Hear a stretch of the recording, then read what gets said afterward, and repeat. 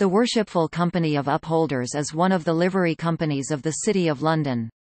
Upholder is an archaic word for upholsterer.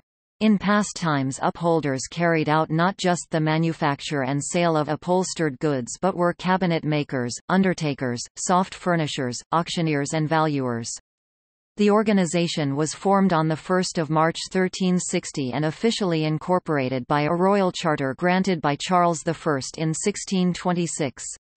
The company originally had the right to set standards for upholstery within London, and to search, seize and destroy defective upholstery.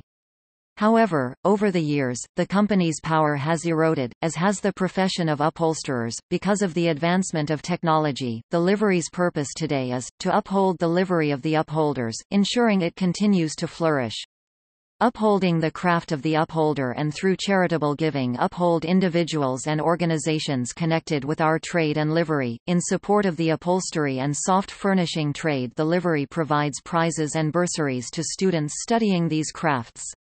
It gives merit awards to companies achieving the highest standards of craftsmanship and Master Craftsman awards to individuals.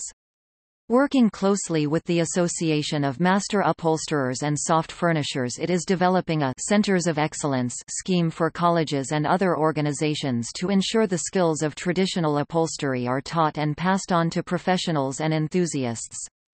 In 2017, the first upholder's apprentice to complete his training through Livery Company's apprenticeship scheme was awarded his certificate by the Lord Mayor of London. As well as working with the AMUSF, the company supports the Guild of Traditional Upholsterers.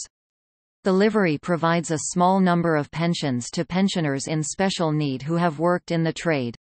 Upholders arranged the funeral of Admiral Lord Nelson, and the livery is proud to include undertakers today. Members of the company continue to be involved with the funerals of national figures. The name undertaker also has upholder as part of its root. The livery, through its charities, the Peter Jackson Charity and the Neville Hayman Charity, supports its crafts and craftsmen, other charities connected with the City of London and the armed forces. The livery has particularly close connections with T.S. Upholder, the Chelmsford Sea Cadet Unit. The livery and liverymen are actively involved in many organisations and charities in the City of London, including Castle Baynard Ward Club, as the site of the company's hall until the Great Fire in 1666 is in the ward. The company is the 49th in the order of precedence for livery companies.